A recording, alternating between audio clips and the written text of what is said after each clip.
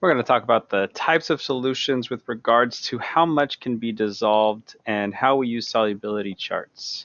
So our learning objective is that you should be able to distinguish among the different types of solutions, such as electrolytes, non-electrolytes, unsaturated, saturated, and supersaturated solutions, and strong and weak acids and bases.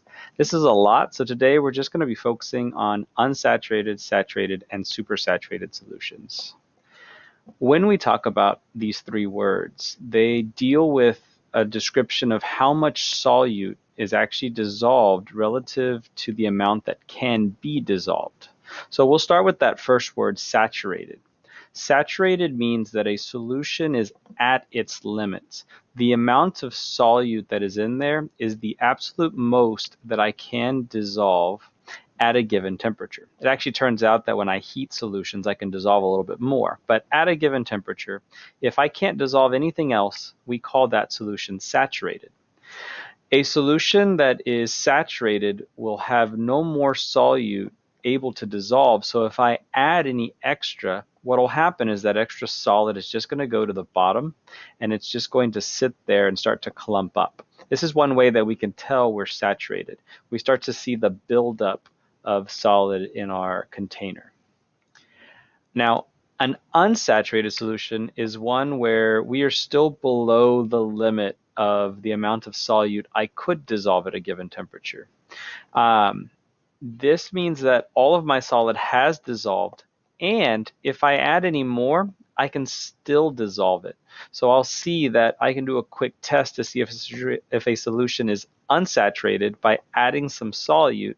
If it dissolves, then it'll go back to just being a clear solution, and I'll know that we were unsaturated.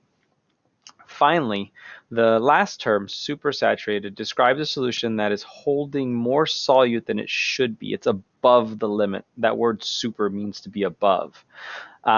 This is a solution where I shouldn't have been able to dissolve a certain amount at a given temperature. But what is done is we heat the solution up to a higher temperature, dissolve more at a higher temperature, and then we let it cool down, and this makes a supersaturated solution.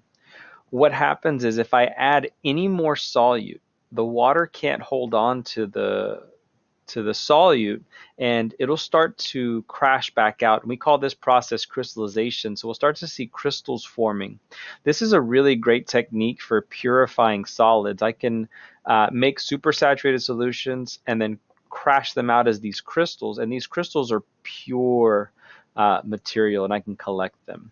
So these three terms describe how much of a solute there is relative to the amount that I can dissolve. Now, scientists have been doing this for a very long time, and they've developed these solubility curves or solubility charts, which show us how much of a solute should be able to be dissolved at different temperatures. To keep things constant, we compare everything to 100 grams of water. And so what you're seeing here is lots of different lines with different chemical substances on them, and they tell us how much of that particular solute I can dissolve at different temperatures. The line, therefore, represents saturated. So if I want a saturated solution of sodium nitrate, this NaNO3, at 10 degrees Celsius, I know that I'd have to dissolve about 80 grams. Calcium chloride has a lower solubility. At 10 degrees Celsius, calcium chloride can only dissolve like 63 grams. So in this way, I can compare the solubility of different solids. It can also help me to classify solutions, because if I know the line represents a saturated solution, then if I'm at 10 degrees Celsius and I've dissolved 70 grams of sodium nitrate, this red substance, then I'm below the line, which means I still have room to dissolve more.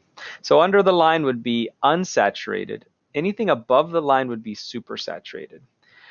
Really, you just got to be careful, read the questions that are being given. And this is just like reading a XY chart. Look at the temperature and the solubilities to figure out what the best answer is for a particular question.